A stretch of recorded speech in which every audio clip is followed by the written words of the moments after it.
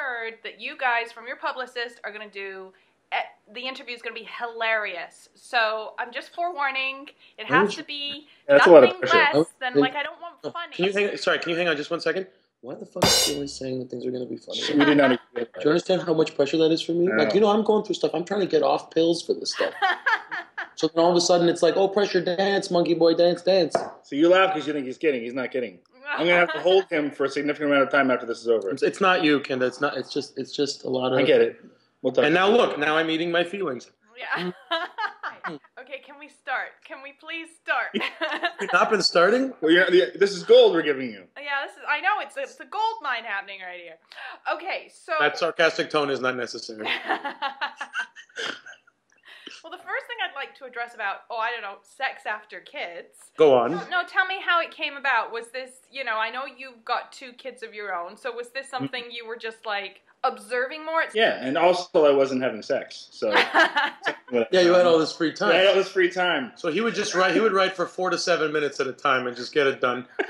He's not going to come up with one really good idea, usually a little prematurely, and then have to go back and kind of finesse the rest of it. Ennis knows far too much about my process. Yeah. Yeah, I mean, for me, it was just... His process. Yeah, I mean, I wanted to make an ensemble film, and so that was the first step in the process of the project that I was going to do, and then we set about to write down a list of ideas, and I was going to narrow it down, and the first thing I wrote was Sex After Kids, and I stopped, because I'll never come up with a better title than that. Mm. And I It was know, actually, you had misread your to-do list. Yeah. Yeah. That was, So I know that world. I have 2 children, and I have a lot of, and I live in that world of friends, and the nice thing was, I mean, the way we made this film was that I more or less cast the film and then wrote it. So, and a lot of the cast, not Ennis, has children. So they're able to contribute their stories about, sexual, and Ennis just contributed his frustrations with sex. I think I was able to communicate the joys of not having kids. Yeah. On some level. That's his part. Yeah, which was only one character. Paul Amos's character was that one. He didn't have any children, right? Was that the only character? Katie Boland's character doesn't have kids. Katie Boland's, right? Oh, right. Yeah, right. I remember that. But I think what a good thing about this movie that kind of didn't strike me until I watched it the second time was just that you actually give a voice to that other argument, the other side of the, not argument, but debate that having kids can kind of mess up your life. There's people in the movie that without judgment, I mean, it doesn't seem like you're judging the characters that actually say, come on, you don't get those parts of your life back when you have kids. You can't be honest about it. You can still admit that it's actually, it drains you of some things. You know what I mean? Which characters did you, this is for both of you, which character did you most identify with? Katie. I think I identified with Katie a lot just because I know what it's like to be sort of just a nubile young woman out in the city for the first time, and when I read the script, I was like, I love this part. I can't wait to play this thing. It's really awkward. What do you want to do about my hair? And he's like, that's a woman. And I'm like, so? It's about the craft. And, you know what I mean? I'm a vessel. You could play a woman. You could play a woman easily. Yeah, and I mean, it read gender neutral to me. Yeah. And that's just because that was my journey when I was that young, And, I mean, Jeremy, you were there for a lot of it. Yeah. So yeah, but I guess whatever. Ben was fine. It was good. Button-up shirts. That was a good time. When Peter Callahan has some moments at some point in the film that are not the most kind thoughts towards children, I think most parents have those thoughts. They just don't say them out loud because you'd be considered a terrible person. Yeah. So, but down to, I mean, all the storylines are something that's either out of me or friends I know. Some of the cast, like I mentioned, I mean, the lesbian storyline, surprisingly, is probably the closest to kind of like some of the issues that my wife and I go through, just in the idea that how do you parent and how do you agree on parenting and how's that work? And who's right and who's wrong? That's also one of the best, I think, elements of the movie that for me that really, resonated. It just seemed, I had a lot of empathy for that situation because especially when you look at the definitions of parenthood, and then you have a lesbian couple, one of them had the baby, one of them obviously, brought the pregnancy to term, and I thought handling that sort of subject on top of all of the stress of being parents, then you've got this almost sort of hierarchy because, not that they ever throw it, Kate doesn't really throw it in Mary's face in the movie, but just the fact that, one of them tries to parent harder because she didn't carry the baby, and it was great. It was really complicated stuff to deal with, and you get a window into a way of raising kids that you might not have even thought about. But no, tell me how you crafted that story together to, kind of create that.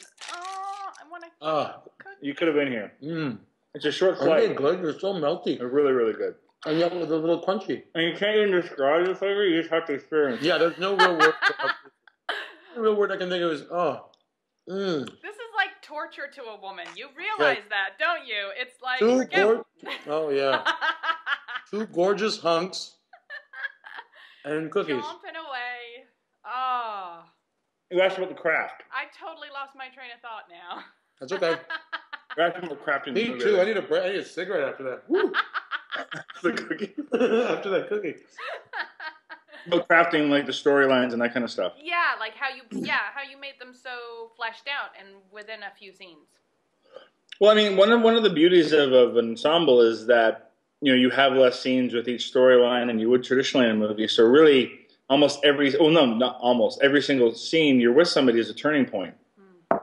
And so, but the trick is to make sure that you feel like stuff's happened in between.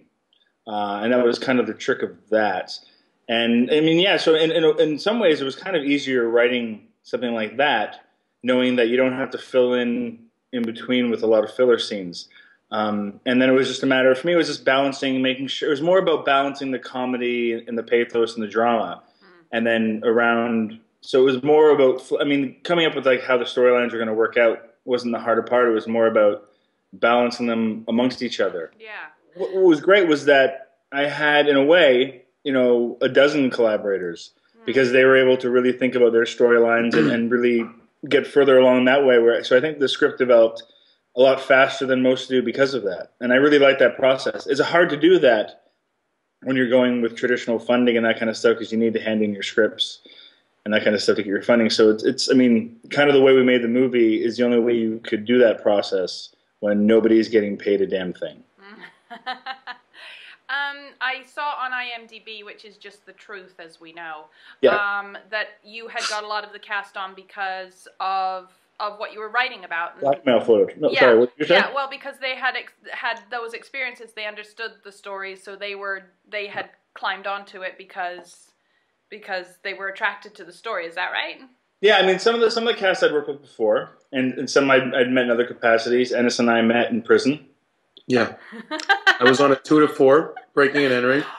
They're all different. It's like, and what's great about writing when you've already kind of cast the film is that you've got the voices in your head to some extent. But for me, I mean, I think it's also important that you want to give, especially like I said, you're making a low budget film. The actors aren't getting paid much. They're doing it for the love of it. So is to also give actors something to do that they don't normally get to do or stretch themselves in a different way. So, I mean, in a lot of ways, what was really fun for me was to show people how funny someone like Zoe Palmer is, who normally doesn't get to play the comedic role. Yeah, she's okay. Yeah. No, I was in stitches. Yeah. So I thought that was fabulous. But she doesn't typically get to do that kind of stuff. It's a really good thing she hit her head before the show and thought she was British. Yeah. Because the accent really helped. The second it ended. That was good, too. Snapped it out. Gone. Yeah. Good thing I have to there's say, no one of the funniest moments, though, is with Ennis when he's running down the street. That's supposed to be like a really hot, sexy scene. Sorry, I'm just curious as to how that was. The image of me running was funny to you. Oh, it's so funny. It really was. And then you stopped and you're like, I'm not even close to home. So I've just acted your acting back to you.